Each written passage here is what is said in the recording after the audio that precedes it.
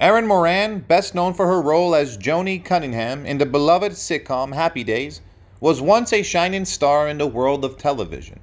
But in the final days of her life, she was a shadow of her former self, battling addiction and financial woes. Her tragic story serves as a reminder of the dark side of fame and the toll it can take on even the brightest of stars.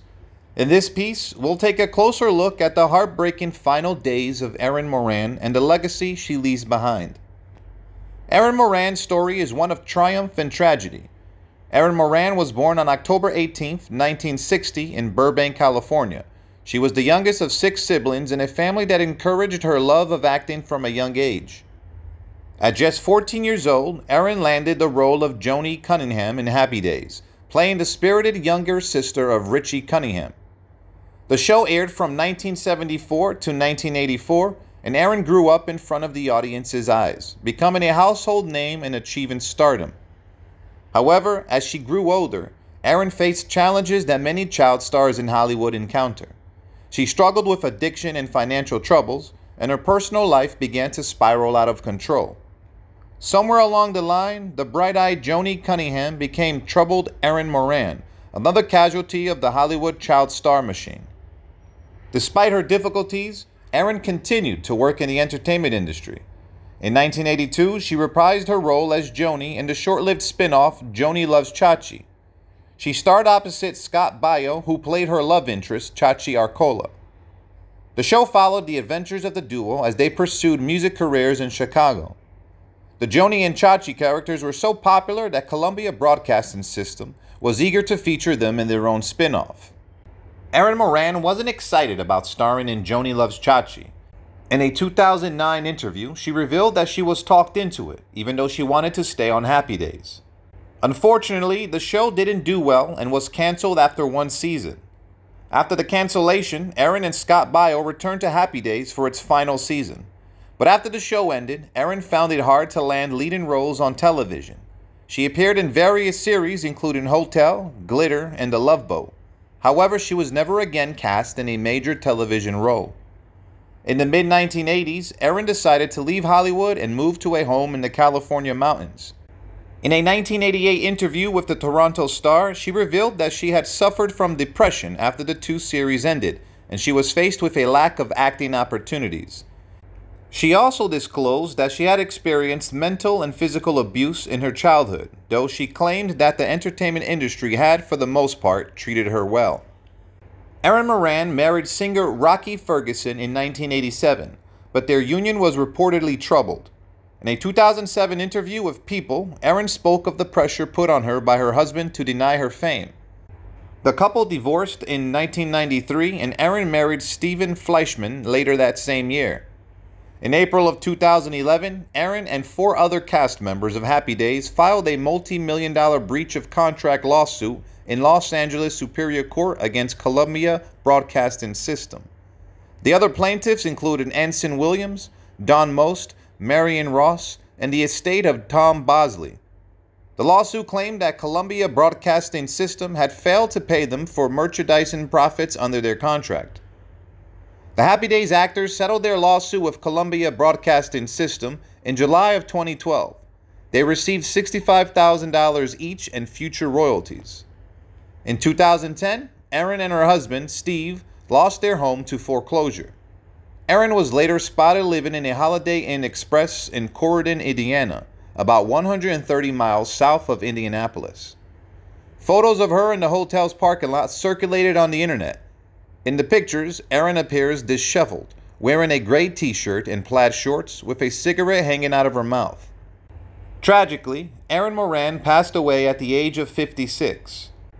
On April 22, 2017, police in Harrison County, Indiana, responded to a 911 call and found her unresponsive at her home in New Salisbury, a rural community about 8 miles north of Corydon and approximately 20 miles northwest of Louisville, Kentucky.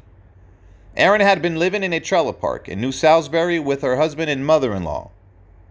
Erin's death was a shock to many, as the cause of death was initially unknown. However, it was later revealed that she had succumbed to complications from stage 4 cancer. Erin had been battling the disease in secret, and her death was a devastating loss to her family, friends, and fans.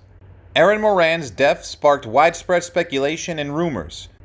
Many believed that her death was drug-related after Mail Online reported that she had died of a heroin overdose in her mother-in-law's trailer. However, on April 24, 2017, the coroner and sheriff of Harrison County, Indiana, issued a joint statement that contradicted those reports. The statement said that Erin Moran likely died from complications of stage 4 cancer, although the type of cancer was not specified. Standard toxicology tests were conducted and no illegal narcotics were found at the residence. However, the results of those tests were pending at the time of the statement's release. Erin's friend Paul Peterson of The Donna Reed Show and actor Stephen Wishnoff both revealed that Erin had been battling cancer. It was later revealed that she had squamous cell carcinoma, skin cancer of the throat. On the same day that the statement was released, Erin's former co-star, Scott Baio, stirred up controversy by suggesting that her death may have been related to alcohol and drug abuse. However, Baio admitted that he was not certain of the cause of her death. Scott Baio faced backlash for insinuating that drugs were the cause of Erin Moran's death. He later apologized on Facebook, saying that he had made the comments before the actual cause of death was known. Baio also explained that he was only asked about Erin's troubled past with drinking and drug abuse on the morning of April 24th. On April 25, 2017, Erin Moran's husband, Steve, released an emotional open letter detailing Erin's final days. He began by recalling their meeting on April 22, 1992, and how they had planned to celebrate their 25th anniversary by going to Thunder over Louisville. However, Erin's health had deteriorated rapidly, and she had passed away on the same day they had met 25 years prior. Steve explained that Erin had been feeling fine on November 23, 2016, their anniversary. But a few days later, she woke up with a small blood stain on her pillowcase, which they initially thought was a result of her biting her tongue. As the days went by, the bloodstains got bigger, and they realized that the problem was with her tonsil on the left side. They went to an ear, nose, and throat specialist who performed a biopsy, which revealed that Erin had squamous cell carcinoma. She began a rigorous regimen of radiation and chemotherapy, with radiation treatments every weekday and chemotherapy only on Thursdays. Despite this, her condition worsened rapidly. Steve's letter provided a poignant and detailed account of Erin's illness and how it affected both of them.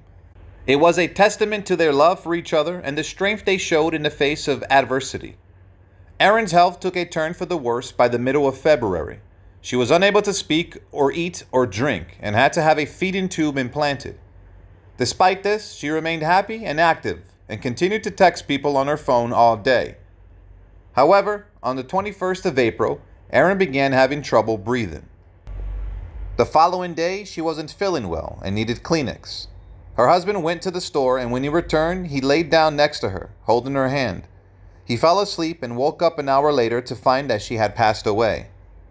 Erin's husband later learned from the coroner that her condition was really bad. The cancer had spread to her spleen and she had a lot of fluid in her lungs.